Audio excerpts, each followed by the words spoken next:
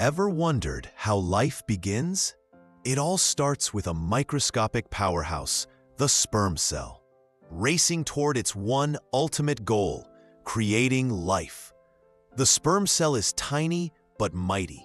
A single sperm carries half the blueprint of life, 23 chromosomes, ready to unite with the female egg's 23 chromosomes to form a complete human genome in a diploid cell. Unlike most cells in the human body, sperm cells can't divide or regenerate. Once released, they have a allotted window of time to reach and fertilize the egg, typically with 24 to 72 hours.